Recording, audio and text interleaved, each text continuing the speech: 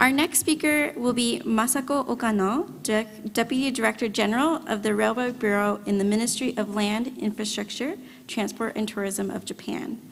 Ms. Okano has continuously worked in the MLIT since 1993, where she has held crucial positions, including as Director of the Urban Railway Policy Division in the Railway Bureau and Director of the Policy Division in the Policy Bureau, before being appointed to her current position in July 2023. Please join me in welcoming Ms. Okano to the stage.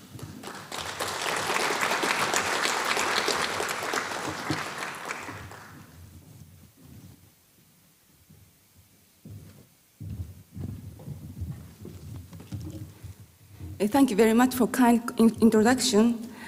I'm very much grateful and honored to be here today and give a presentation. And as a keynote speech, I would like to make a short presentation in Japanese. Okay. Thank you very much once again. Thank you for inviting me. I am honored to speak at this official National Cherry Blossom Festival that symbolizes the friendship between Japan and the United States. I understand that the United States plans to spend a large federal budget for the expansion of the rail network under the Infrastructure Investment and Jobs Act and other laws. Against this background, the theme of today's symposium is very timely, and I am excited to be here. Japan prides itself on being a major railroad power in the world. Railroads have played an important role in economic development, as well as being important social infrastructure that supports people's lives as they commute to work and also to school. Rail also has excellent environmental performance and is expected to make a significant contribution to the realization of a sustainable society. However, the future of Japan's railroad is not necessarily rosy, and then the country is coming to a crossroad due to different challenges that I'd like to share with you today. Today, I'd like to share with you, and also this is the agenda, and then also I'd like to start with an overview of Japan's railway network. There are three characteristics that illustrate the uniqueness of it. First, private capital has led the development.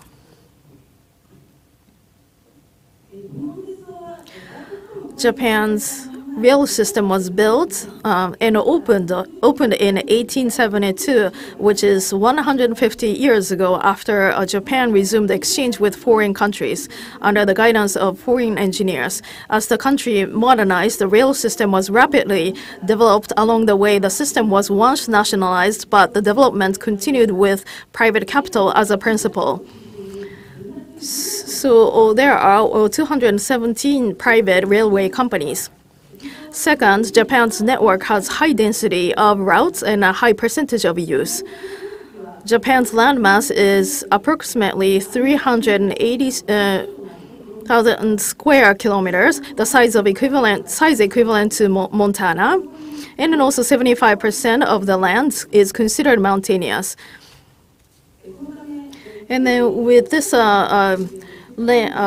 environment, the rail network is approximately 28,000 kilometers. The route density per country's landmass is the highest among major countries, 6.58 times denser than the United States, 2.2 times denser than the United Kingdom. When it comes to passenger kilometer, railway has the highest share of 30% among the major countries and is the familiar mode of transportation. Third, railways offer high environmental advantages. Rail offers great environmental advantage to begin with, and then also high passenger kilometer creates much more greater environmental benefits. And then you can see that CO2 emissions per passenger kilometer with rail, 17 grams. So that means that 1/8 of private vehicles and also 1/6 of aviation. Next, I'd like to discuss the railway network development in Japan, including Shinkansen and also urban routes. I'd like to start with Shinkansen development. In 1964, the year of the Tokyo Olympics, the Tokaido Shinkansen began service as a high-speed rail connecting the two major cities of Tokyo and Osaka. Since then, the Shinkansen has been developed successively and now has 10 routes with a total length of 3,300 kilometers, and also the total number of passengers is 11 billion from 1964 to 2019. In addition, so this Shinkansen is currently considered in Texas to be implemented, so this is such great news to us. In addition, some routes are still under construction or scheduled for construction.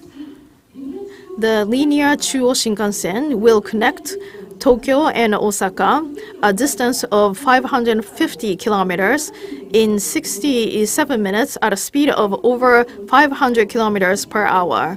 At this speed, you would be able to travel between Washington, D.C. and New York City in about 40 minutes. The Shinkansen is fast and services are very frequent. That means that urban areas throughout Japan are well connected. This has contributed to significant economic growth along the routes.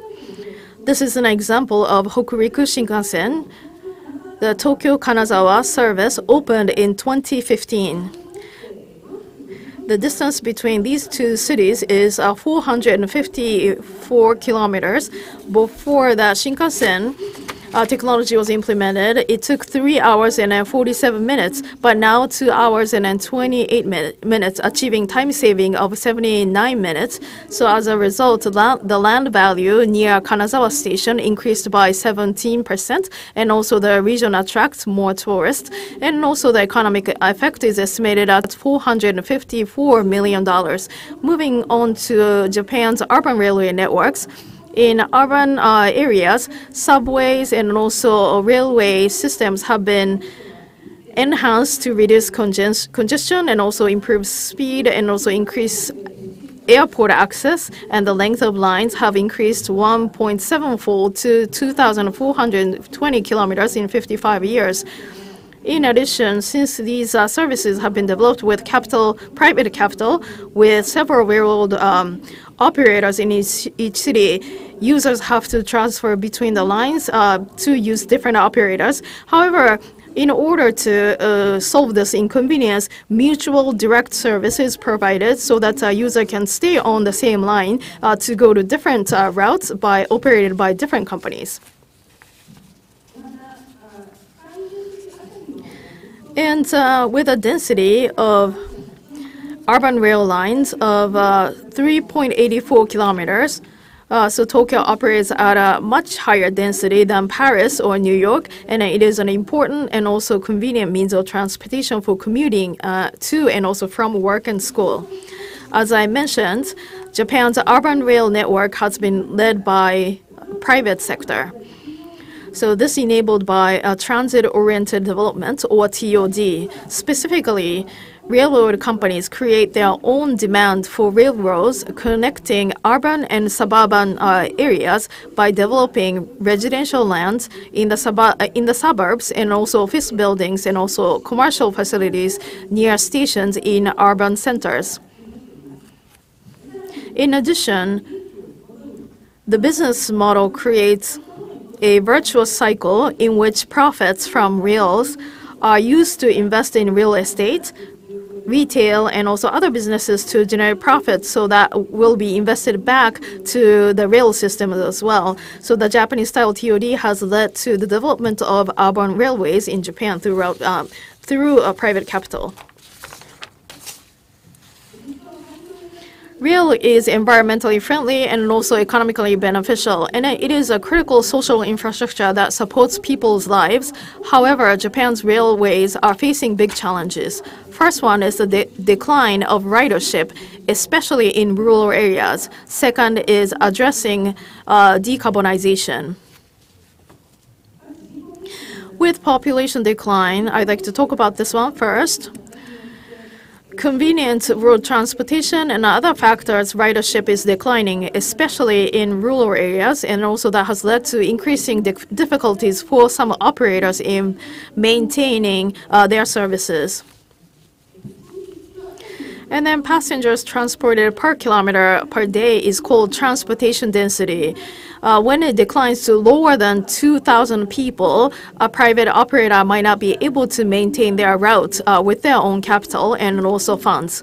The low transportation density, fewer than 2,000 people, was 16% in 1987, but it's now more than doubled in 2020 to 39%.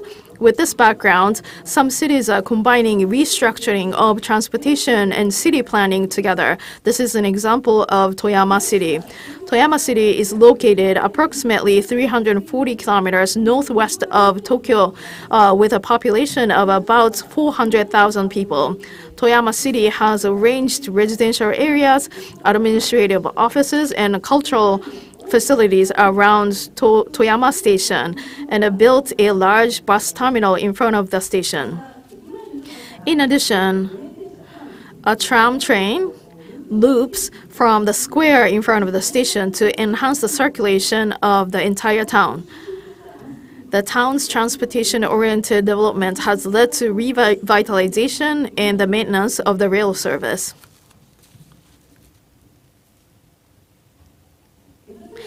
In addition, I'd like to talk about decarbonization as a second challenge. Rail is fundamentally environmentally friendly.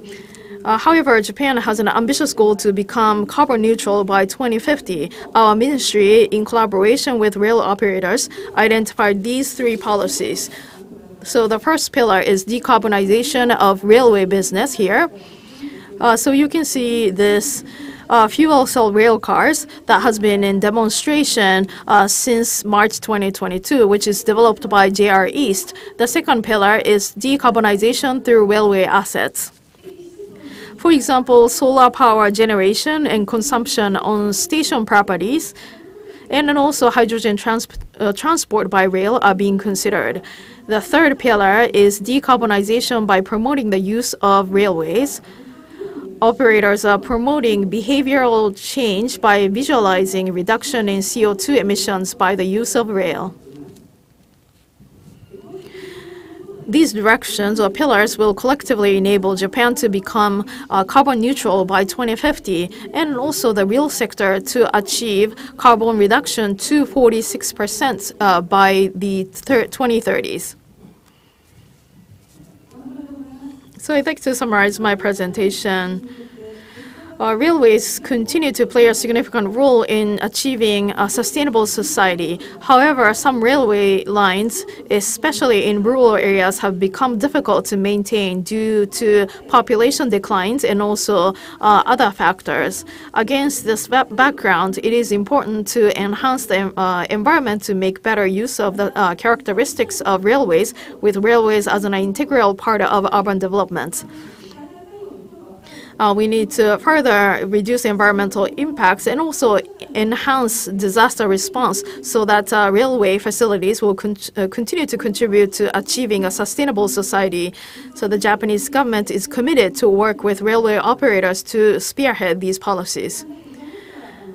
This was a quick overview of our ambitious goals and also initiatives. So thank you very much for listening, and then also I'm looking forward to meaningful panel discussions as well. Thank you very much.